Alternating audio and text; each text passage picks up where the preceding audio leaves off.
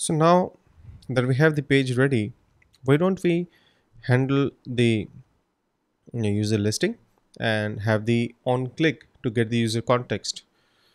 I'll open up the console first. Okay, let's have everything here. Okay, and we'll go to Sublime, go inside our user list. The first thing which we are going to do is transform this list into a bootstrap list group. Okay, and let's add the class. Fine, we have this, and now we need to handle the click on each user. So let's name the function change chat user. We'll pass the user object here. Okay, and let's create our method.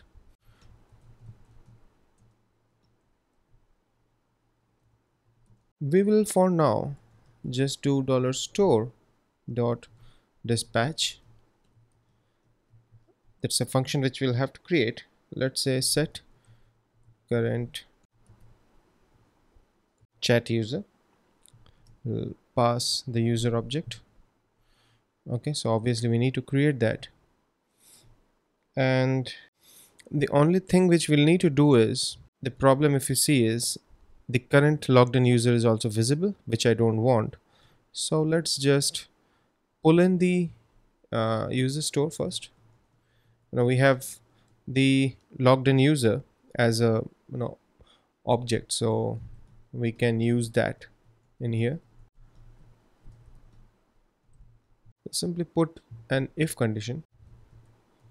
It will be that if the user dot name is not equal to the user store auth user dot name.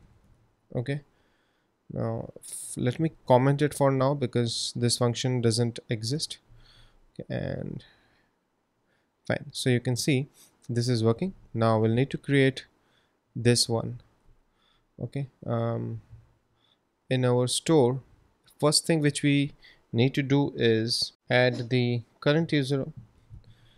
So and current chat user, which will be null by default. Okay, we will have a mutation which will be set current chat user. I'll pass the state and the user, and we will simply do state dot current chat user equals user. Simple enough. Now we need to get the user and its conversations, right? So okay, one more thing which we will add is conversation, although we are not going to handle it right now, but we can create this stub in the mutation, which is set conversation. What will it be? It should be the conversation, right?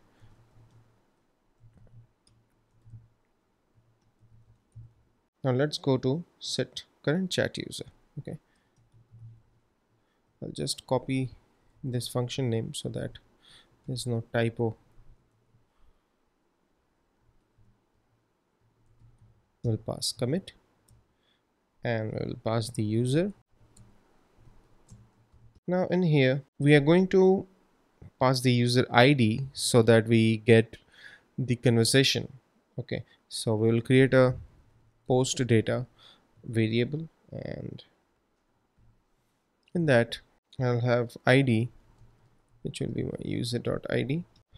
I'll return everything so that we can handle the states.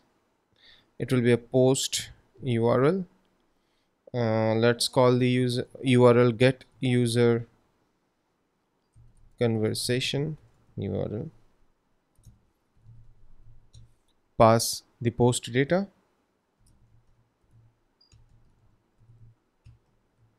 and the get header thing. Okay, Once this is done, we'll get the then promise, we'll get response, and then we'll do two things. One is commit the first one. We'll pass the user, which is uh, being passed to the action, just to set the current user, and then we will commit this set conversation. Now obviously for now we will not be implementing this. We are just handling the front end thing on in this video, but in the next video I'll show you the Laravel implementation part. Okay. So for now we will just comment it out,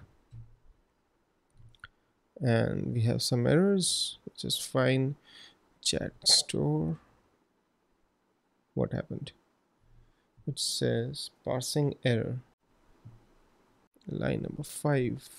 Oh, I missed it.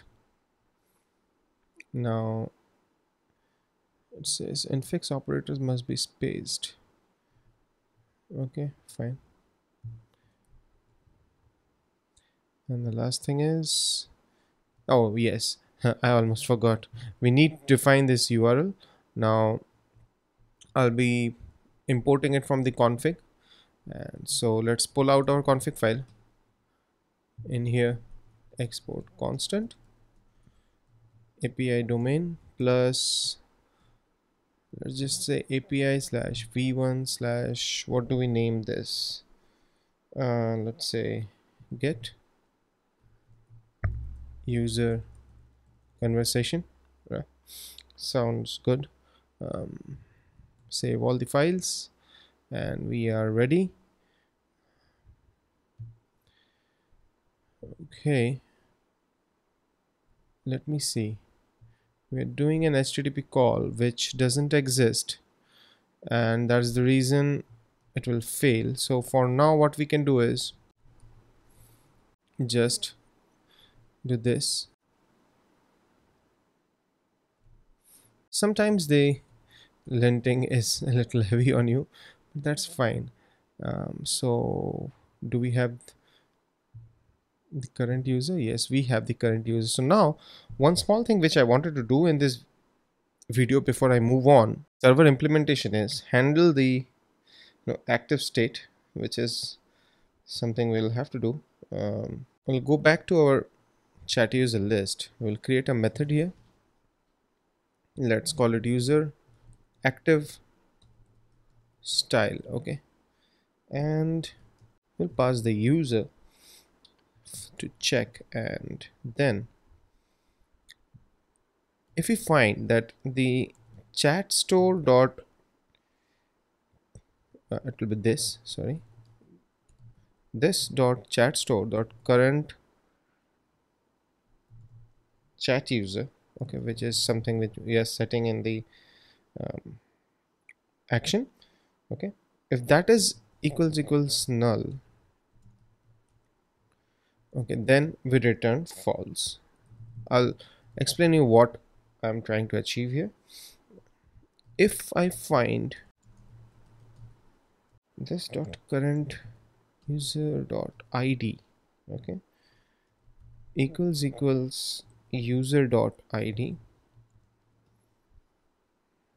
I'll return true, and if there is a case, by default I'll return false.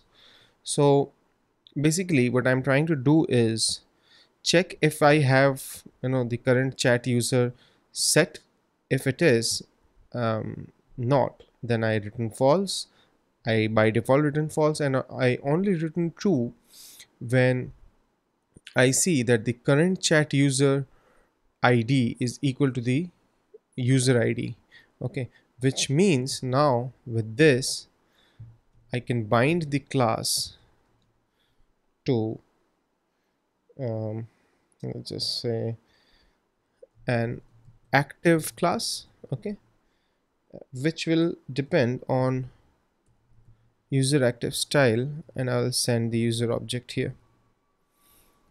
Okay, I think that is the correct syntax. Let me see.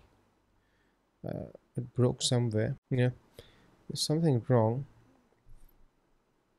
I always tend to miss this. So class equals, and then I think this is a square bracket and then a curly bracket. Okay, let's try that out. Yes. So what we are trying to achieve here is, by default nothing is selected. If I click here, this one gets selected, otherwise this.